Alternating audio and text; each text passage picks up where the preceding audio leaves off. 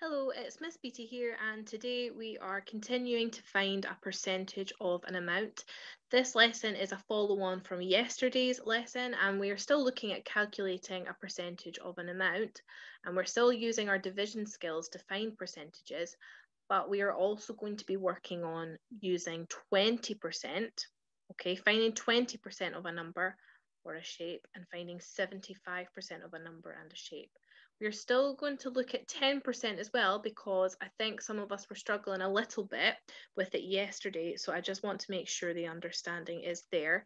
And the reason we're looking at these three percentages is again because they are the most common ones that will come up in everyday life.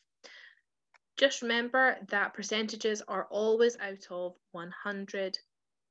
So we're working with our hundredths, okay?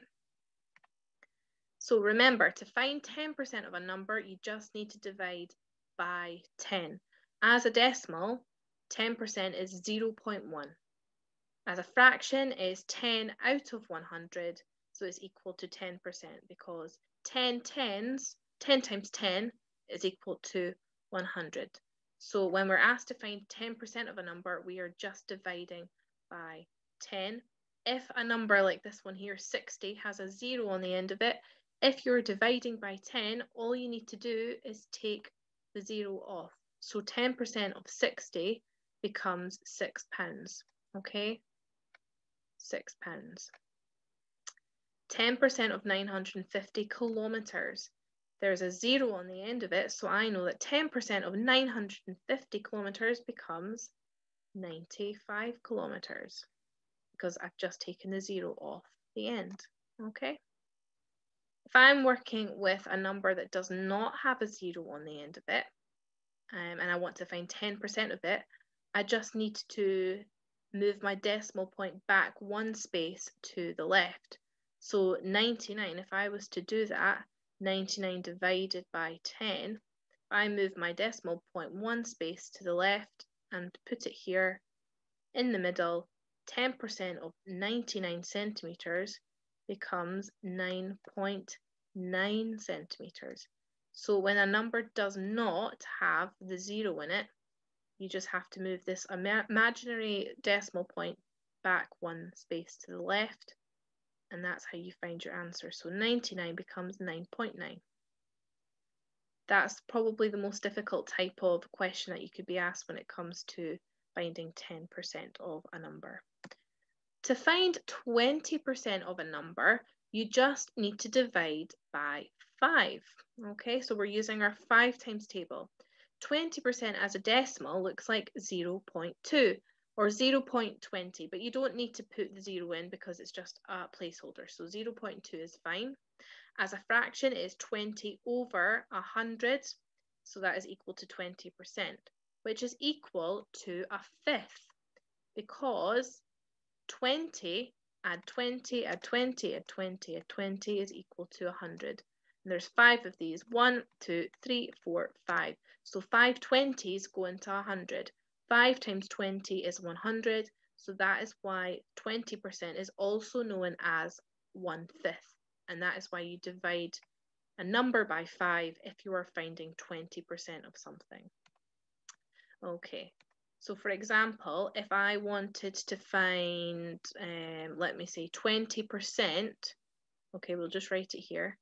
If I wanted to find 20% of, let's say 15, all I'm asking myself is, what is 15 divided by 5? What is 15 divided by 5? Or how many 5s go into 15? And I know that 5 times 3 is 15. So 20% of 15, or 15 divided by 5, the answer is 3. Okay? If I did 20% of 10, I'm asking myself, what is 10 divided by 5? Or how many 5s go into 10? The answer would be 2. Okay? That's how you find 20% of a number. To find 75% of a number, now this is where it gets a little bit trickier, but it's still good to know this. To find 75% of a number, you just need to find 3/4 of the number. Now we looked at fractions where we have a mixed numerator and denominator. So I'll show you how to figure that out step by step. Now, 75% as a decimal looks like 0.75. As a fraction, it is 75 out of 100 and is equal to 75%. But in its smallest form, or its simplest form, 75 out of 100 is also equal to 3 quarters. Okay, because we know a quarter, 1/4 is equal to 25%, which we should know from yesterday's lesson. A quarter is equal to 25%. And if I did 25 times 3, or if I did a quarter times 3, the answer would be 75. So if I did 25, add 25, add 25, my answer would get 75. And that is why 3/4 is also known as 75%. Okay, so I'm going to show you how to work out 3/4 of a number, or 75% of a number. So to find 75% of a number, remember 3/4. What is 75% of 8 centimeters? So what is 3/4 of 8?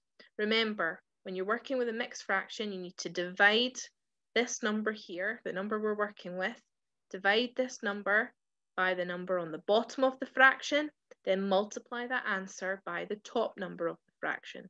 So to find 75% of 8, we need to do 8 divided by 4. So how many 4s go into 8? The answer is 2. That's the first step. And now I need to multiply my 2 by the 3. So 2 times 3 is equal to 6.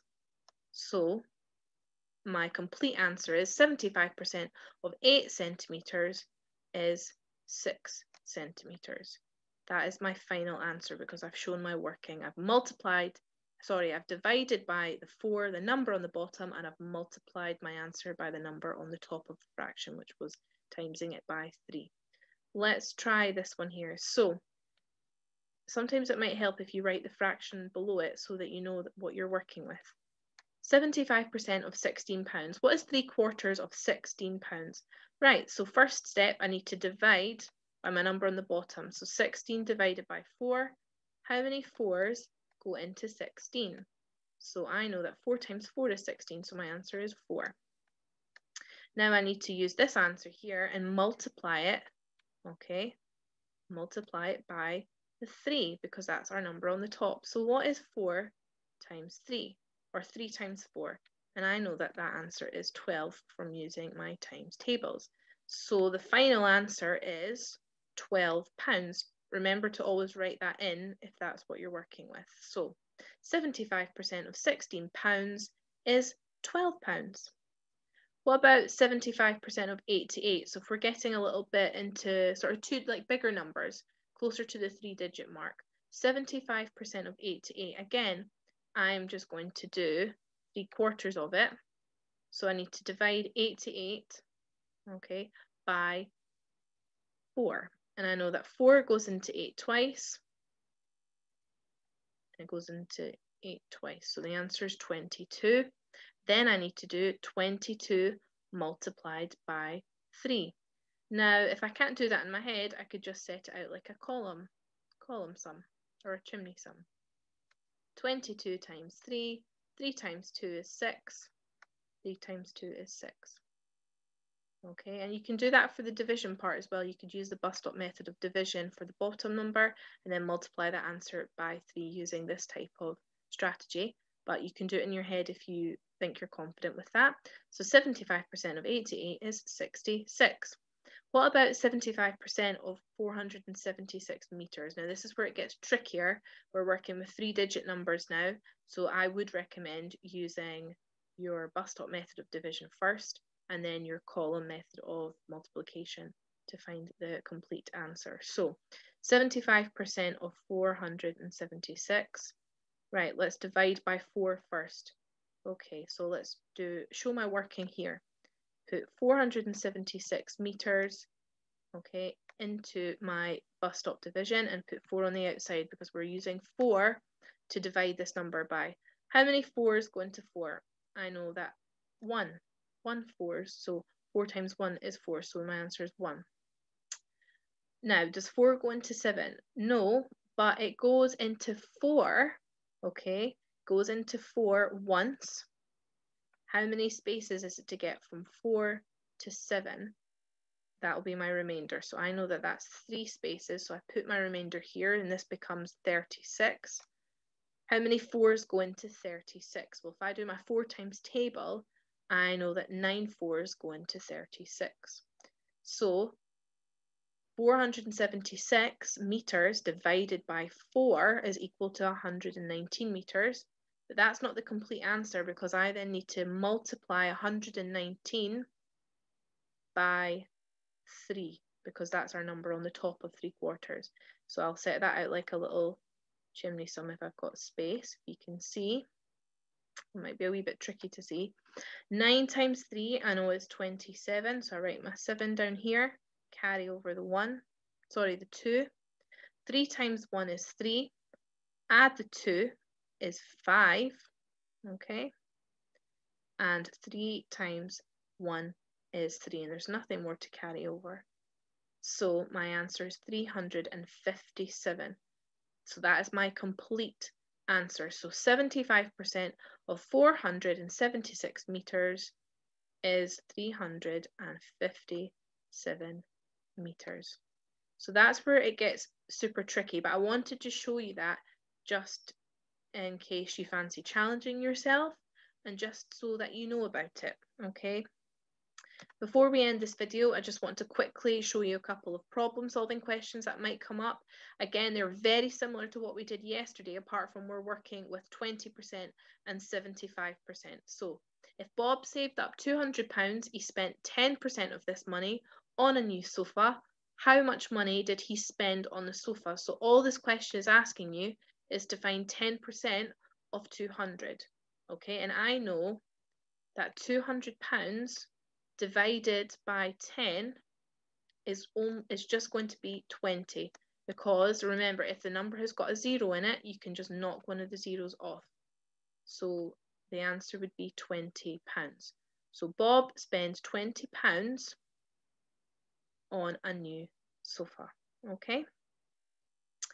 Louise saved up £550. She spent 20% of this money on a new phone. How much money did she spend on the phone? So it's just asking you, what is 20% of 550? We know that 20%, okay, 20% is equal to a fifth, remember.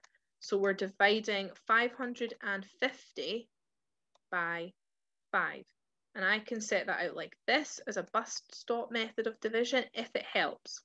Okay, 550 divided by 5. How many times does 5 go into 5? Once. How many times does 5 go into this 5? Once. Does 5 go into 0? No, it doesn't, so we just put 0 on the top. So I know that Louise spent £110 on a new phone. Last problem solving question.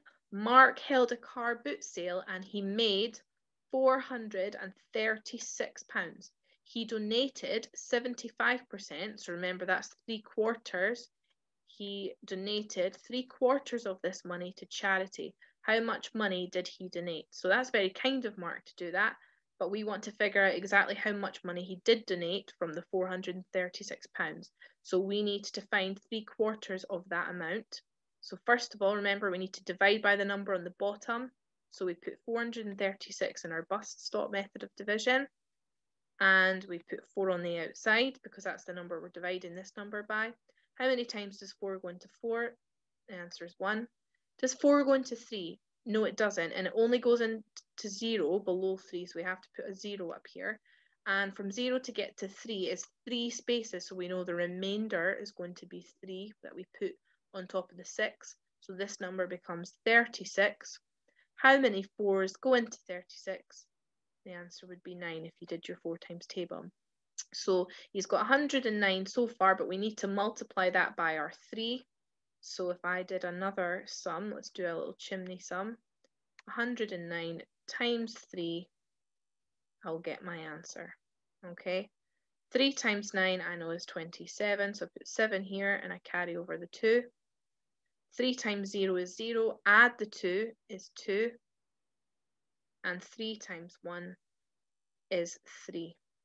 So I know that Mark donated £327 to charity out of the £436.